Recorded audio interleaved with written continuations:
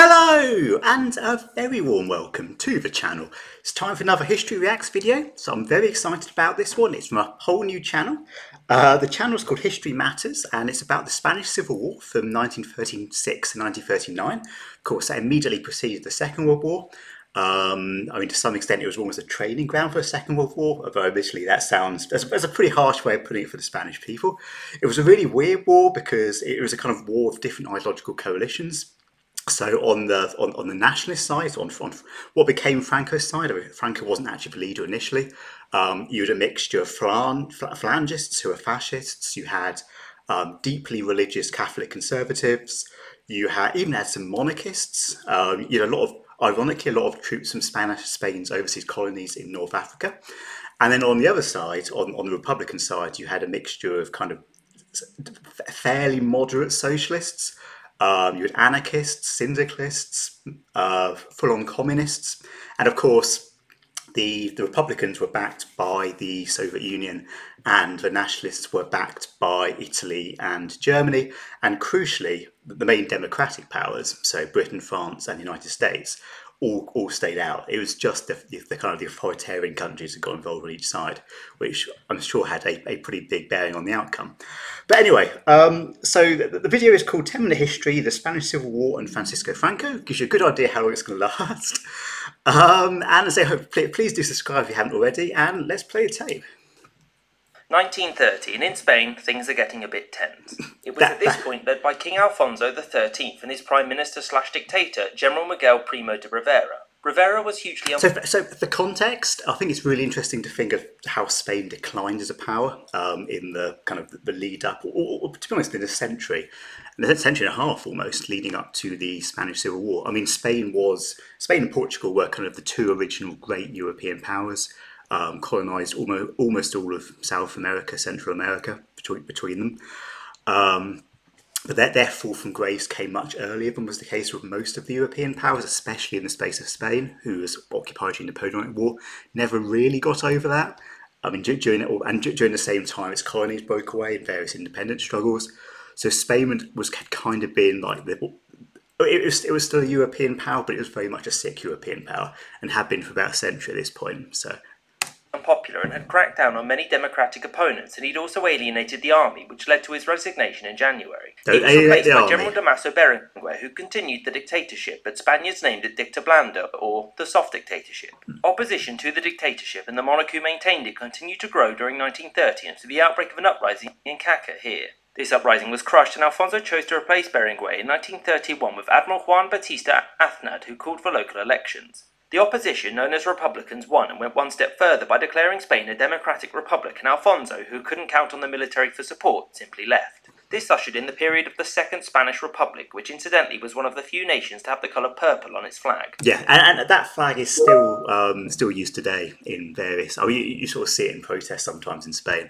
It's basically a symbol of the Spanish left. A new provisional government led by... Obviously, Spain has gone back to being a monarchy. Dictatorship was established and quickly began to implement reforms. In June 1931, an election was held to elect men for a constitutional Cortes, which would draft the new Spanish constitution. This constitution included things such as freedom of speech and assembly, as well as the separation of church and state. It also imported... And the church and state is a really big one. The Catholic Church was immensely powerful in Spain at this time. And I mean, actually, a lot of the Red Terror, which happened during the Spanish Civil War, was directed at the Catholic Church, which was seen as being extremely oppressive, of course. In no way justifying the horrible acts of violence which took place against the church.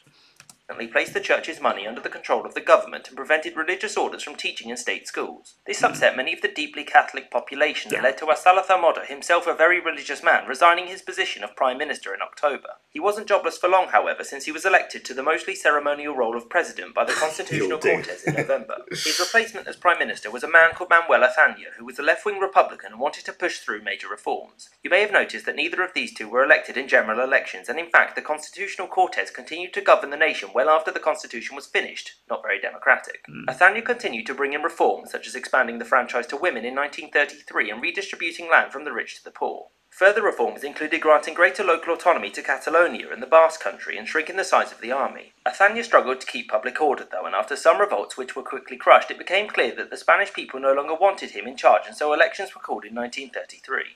Azaña lost and was replaced by a right-winger called Alejandro Lerroux, who sought to reverse many of the previous reforms. Lerroux struggled to govern effectively, and when it became clear that his government would be a very conservative one, the socialists demanded a general strike to bring the country to a halt. This led to the Asturias Rising, which saw armed socialists seize Oviedo in October of 1934. The army put this revolt... Yeah, so this is an important context. I mean, the Spanish Civil War wasn't just an act of political violence which broke out kind of with no context. There had been very serious political violence in Spain early in the 1930s, before the Civil War. And the Civil War was, of course, far more intense. But it was building on it was building on pre-existing troubles. It wasn't just a sudden eruption. Bolt down, and so left-wing parties realised that they needed to cooperate if they were to regain power, and so together formed the Popular Front in 1936. Lerroux's government collapsed due to a financial scandal, and elections were called which saw the Popular Front led by Azaña win. Azaña soon after ousted Alcalá as president and took his place, but his presidency was tarnished by local violence between left and right-wing groups. The most notable of these... And the amount of violence, not just in Spain, it was the same in France, it was the same in Germany, same in Italy, until the fascists had conclusively won.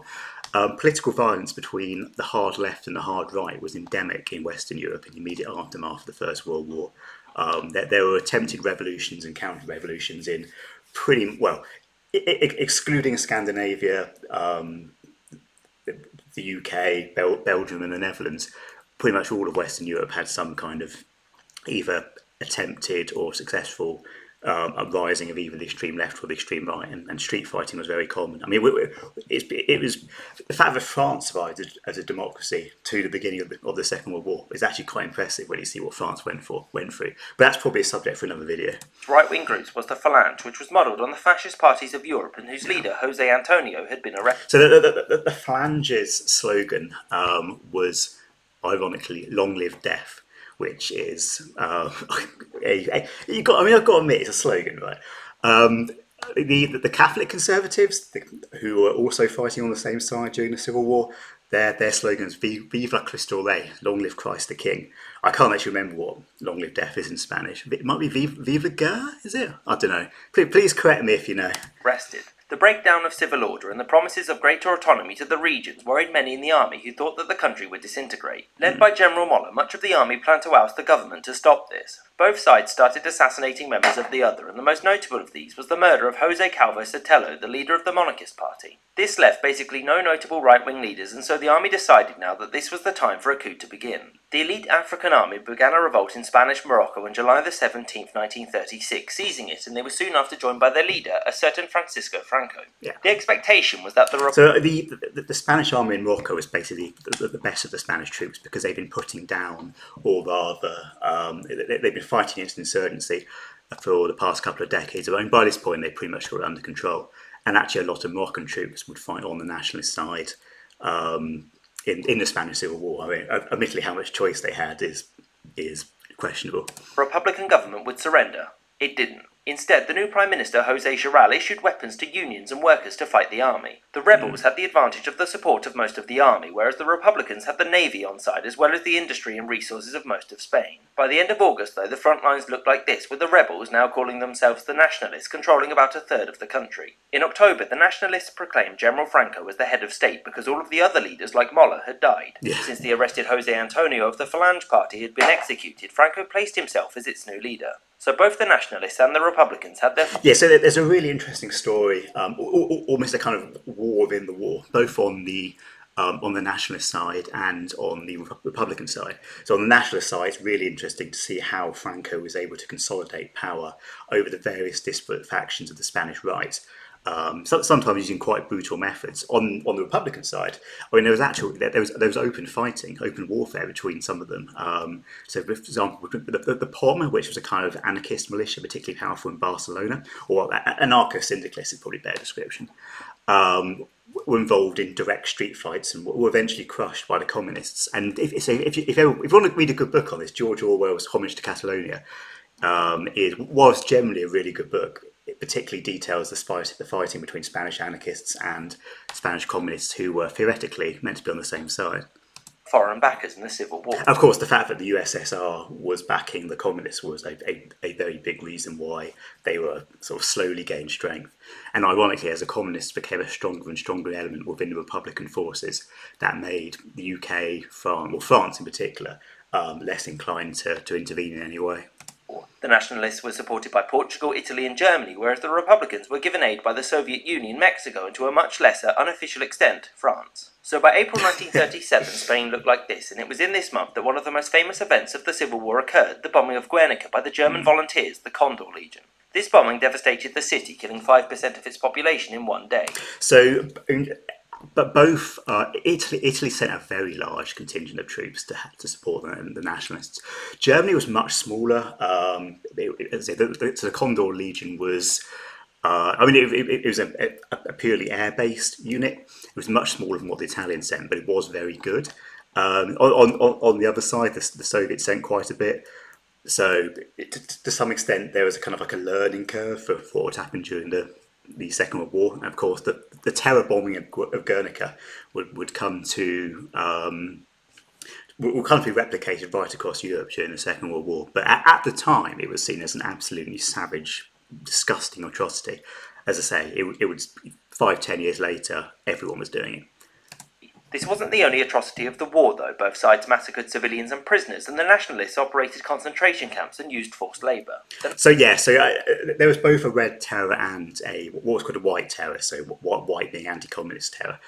The red terror, as I said earlier, it was very aimed at religious institutions. It wasn't as, in terms of number of people killed, the Nationalists murdered far more people in their terror than the Republicans did, but there was definitely happening on both sides.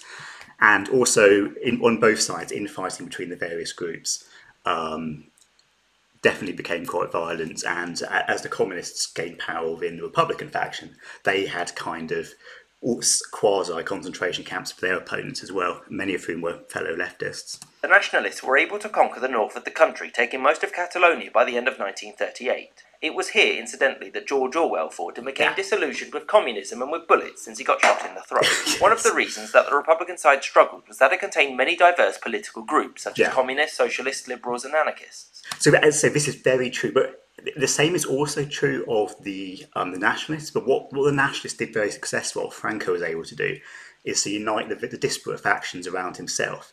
And no one on the Republican side really managed that to the same extent. These factions often bickered and sometimes attacked one another, meaning unity was all but impossible since they had different end goals. In February 1939, the Nationalists conquered Barcelona, and Britain and France recognised Franco was the Spanish head of state. The next month saw the fall of Madrid and the Republican leadership flee. So it's a really interesting question as to why Britain and France... Well, France in particular was interested in intervening. As this video said, they did provide sort of some support, just not very much. Britain was much, much more reluctant. I think France probably would have been up for intervening had Britain intervened. But say Britain just really wasn't interested, in part because of domestic anti-communism.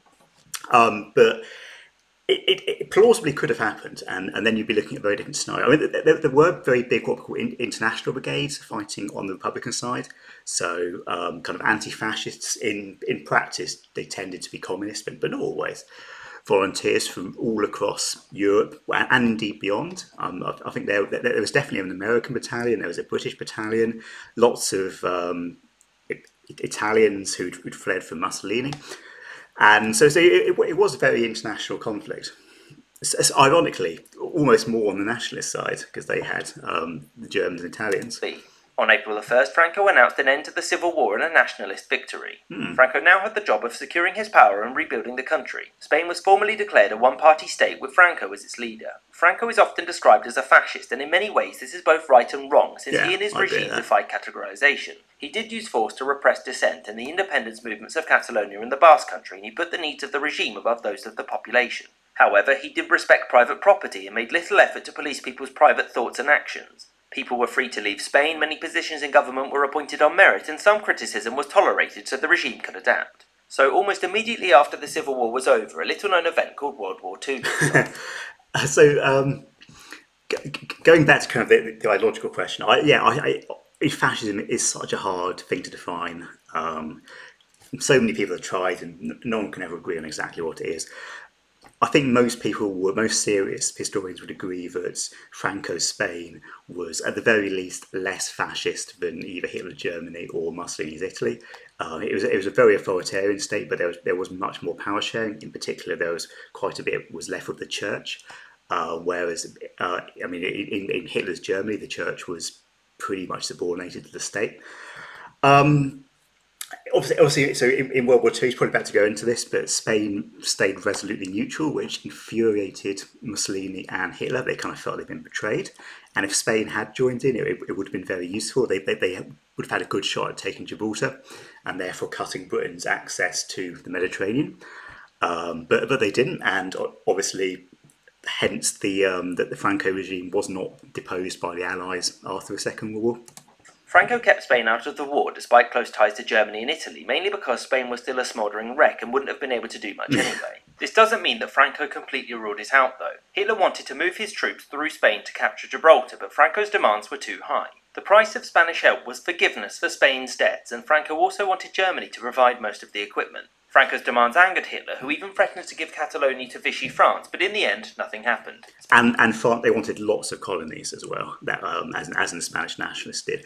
I mean, there's I can't, it's one of those quotes, I'm not totally sure it's true or not, but after a meeting between Hitler and Franco, Hitler reportedly said he'd rather have a tooth pulled out without anaesthetic than meet with that man again. That was how much he irritated him on a personal basis. Spain did, however, contribute some volunteers to the war, but after 1942 started to shift towards a passive support for the Allies. After World War II was over, Spain was internationally isolated since it didn't pick a side. It was also suffering from a sluggish economy, which mostly came about as a result of Franco's economic policy called autarky. This was where Spain intentionally played very little role in international trade and sought to be entirely self-sufficient. This didn't go very well, and in the 1950s the regime had to implement major economic reforms which aimed at bringing in foreign investors. This included allowing for US military bases and placing emphasis on industrial development. Of course, a big part of the reason that the Franco regime in Spain and similar right-wing authoritarian regimes in Portugal and later in Greece survived so long was that even whilst the Western allies didn't particularly like them, especially because they'd been somewhat fascist, well, in Franco's case, had been fascist sympathetic during the Second World War, they were anti-communist, and that made a huge amount of difference. So the liberal democratic powers, then the Second World War, didn't like Franco, but they preferred him to the Soviet Union. Instead of promoting agriculture as it had done previously. Spain still held the remnants of its once great empire, and in 1956 Morocco gained its independence from France. As a result of this, Franco ceded Spanish Morocco to Mohammed V, its new king, but kept the territories of Ceuta and Melilla. Mohammed V wanted these as well as Ifni here, and so in 1957 invaded. Long story short, the Spanish, with the help of the French, won militarily, but in the peace negotiations decided to give Morocco this territory. The decade following the Ifni War was a pretty good one for Spain. The country opened up and the economy boomed, a large portion of which came from the growing tourism industry. Press censorship was relaxed, and Franco turned a blind eye towards the growing underground political parties which opposed him. A lot of these changes were due to Spain wanting to join the international community and open up trade with its European neighbours. Most of these organisations, such as NATO and the European Economic Community, said no, but Spain was admitted to the United Nations in 1955. Hereafter, the remnants of the Spanish Empire were given up, with Ifni being ceded to Morocco in 1968 and Equatorial Guinea being given independence the next year. One territorial matter that was not resolved, though, was that of Gibraltar. Franco had made many diplomatic efforts aimed at regaining Gibraltar for Spain. Yeah, so Franco essentially shut the border between Gibraltar and Spain. So, I mean, Gibraltar being a very small British overseas territory, which is physically connected to the Spanish mainland. I mean, it's part of the Iberian Peninsula. It was a very important Royal Navy base, but the problem for, the British government nowadays, I don't think is that bothered about it. The problem is, from the Spanish perspective, is that the people in Gibraltar very much want to remain under UK rule and vote for it overwhelmingly in various referendums. So, ironically, Franco's attempts at intimidation and economic blockade probably strengthened their resolve. But all of them were rebuked, which led to him closing the border with it in 1969. So by the late 1960s, Franco was getting a bit old, and so measures had to be taken to prepare for his death and succession. In 1947, Franco had promised to restore the monarchy. He began making true on that when in 1969 he appointed Prince Juan Carlos of the House of Bourbon as his successor. Incidentally, Franco had first asked the Habsburgs to take the throne, but they declined because at this point a Habsburg hadn't ruled Spain since the 18th century. Yeah. In 1973, Franco appointed Admiral Carrero Blanco as the President of the Council of Ministers, basically the Prime Minister. This was a time of growing unrest as workers demanded greater rights to go with their increased economic freedom. The economy began to slow down again, and even the church began backing social change and opposition groups. The late 60s and early 70s also saw the beginnings of ETA, a Basque terrorist organisation who were responsible for many bombings and political assassinations. The most notable of these occurred in December 1973, when ETA managed to blow up Admiral Blanco on his way to Mass. Ironically, the problem with ETA, or ETA, I think as they're more commonly called, became worse once Spain transitioned to a democracy. I mean, they only finally disarmed in the early 2000s. They were going for... It's a relatively recent thing that ETA stopped being an active organisation. Franco was replaced by Carlos Arias Navarro, who struggled to maintain order. In 1975, after suffering from repeated bouts of illness for many years, Franco died and was succeeded by the prince, who became King Juan Carlos I.